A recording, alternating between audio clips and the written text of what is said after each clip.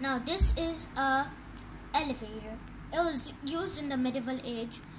As you can see, it has a pulley system, and me and my father and my brother built it. Now let's see. This robot walks in. The robot is inside. Now, as you can see, this is now stopping at the first floor.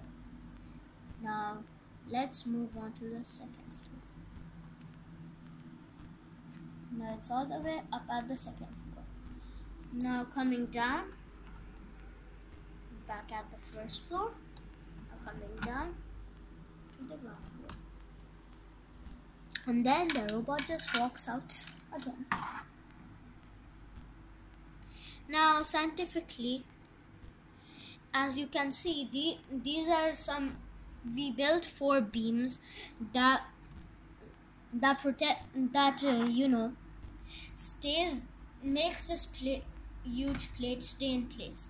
Now there's a small pulley system that if I spin the pulley,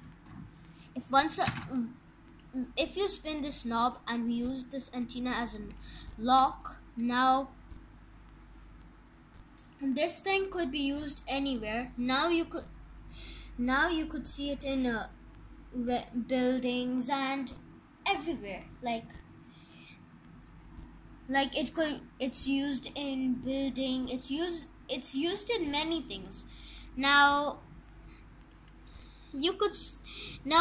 when this knob starts spinning, the floor, it just goes higher up to the second floor. This is the second floor and this is the first floor.